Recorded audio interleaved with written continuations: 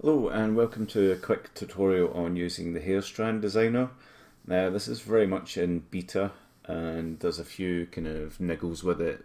I'm trying to get it to save in a local directory but having issues, and it means you have to search your local app data directory to find your files.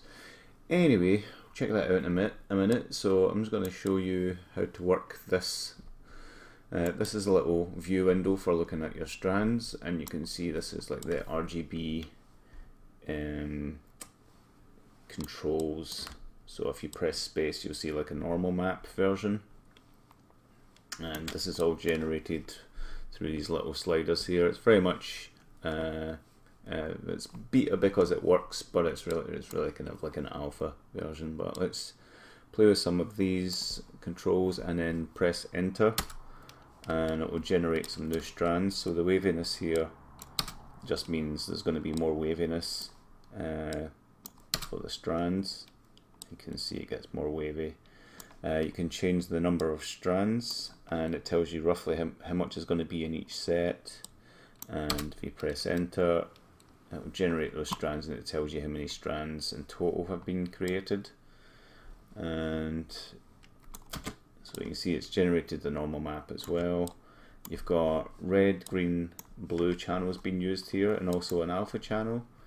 The alpha channel acts as the alpha cutout or transparency, and you don't actually see that here. It's built into the pixels, but you can see the red, green, blue kind of working here. We can change like the diminish level. So if I increase this, you'll see that these will change, and it will reduce the number of strands per set. So this is just like how many strands it loses every time it does a set. The distancing between each strand, you'll see I think that changes. Yeah, that changes the distancing here. So if I make this smaller, you see it kind of bunches them up together. So this is what I'm using to generate the hair strands for my hair cards. Then I'm using like bones in 3ds Max to make like a hair planes, and then just getting it worked around the head. I've shown that in a different video. So that's pretty much how this works. Let's just increase the diminish to 4. Cannot do 3. Let's just do it. Let's just change the number of strands. There we go. So I can get 3 at the end. So let's try that. So 192 strands, and here we go. Get a few stragglers here. So you just change this diminish, and it tells you how many. Maybe I can try and get 1. So 2, 3. Oh, there's a 1. Okay, that looks good. Takes a bit longer when you get more ask for more strands. So there we go. We get a flyaway hair here we can use. Get a nice loose bunch, and so on. I can do the diminish a bit more. I think 15 and 1. Let's see what I get there.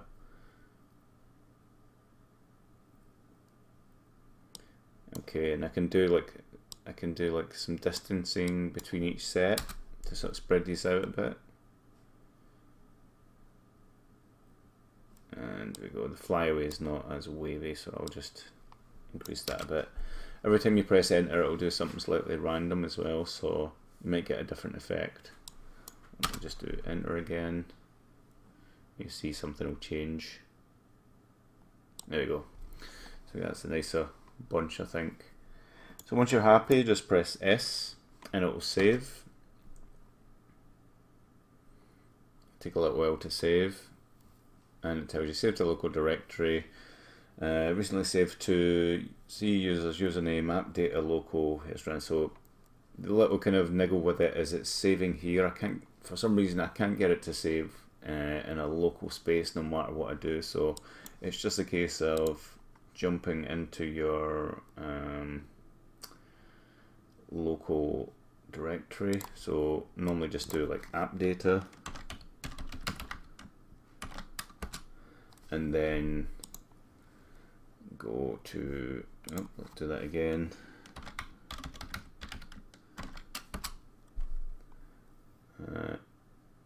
Update local, and it should be under here, Strand Designer. Sorry it's such a pain, but anyway, this is what it's doing. And then just date modified, and it looks like it's this one. So it saves it as hair strand normal, and it gives it this little ID, which is just based on the time. It's like a little timestamp.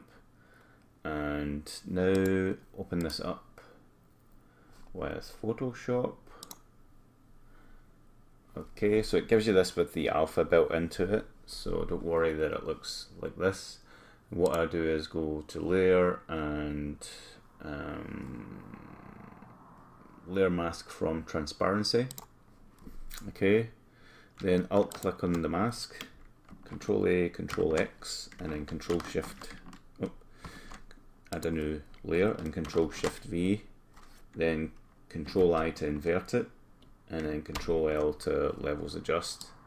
For some reason the alpha that gets spat out of that program is really low, so you can play with the level adjust here. Another thing I like to do is use the filter filter stylize oil paint, and I just set these to 3, 3, 3, and 0. Okay, and it just cleans it up a little bit. So if I just undo that and then redo it, you can see it cleans up just some of those edges there. I'll also do the same with the color one, so I'm just going to get rid of the mask, delete, and that means I've got my color here. And you see I've got these nice little pips and stuff on it. That's quite nice. It's just going to broke up the hair. And I'll do the same, filter oil paint, and that just cleans things up a bit. I mean, I don't necessarily need it now that I've got the this doing the job. And if I was to change this to multiply, I can see what kind of effect that's having, and that for me works pretty nicely. I can level adjust it more to get rid of this dark middle bit. There we go, just a bit more, like so, and back to normal. Okay, so we got the hair strands and we got our RGB. Now we can look at this to see what's happening. The red channel is dealing with like light tones and dark tones here, and that basically allows us to use our two colors. So we're getting these tonal variations in the hair, plus this kind of like grainy noise, which is nice. The green channel deals with the root, so if you want more of that, you can, I guess you can levels adjust it a bit to get a boost, but it's entirely up to you. I'm going to add some controls as I develop the hair strand maker, that you can sort of change these a bit more. But yeah, it's entirely up to you what you change there. So once that's done, you can save these out to your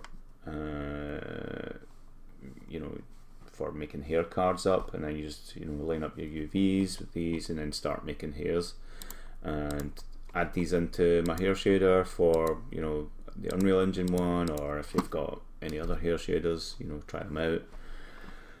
And that's pretty much what I do as part of the process, and the shader does the rest. So yeah, thanks for watching, and this little program here was created in Game Maker. This tool was created in Game Maker, and it's the only way I knew how to make this kind of thing really quickly.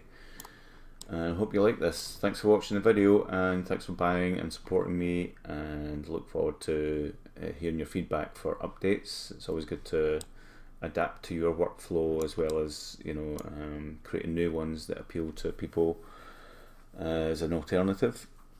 So thanks for watching. Bye now.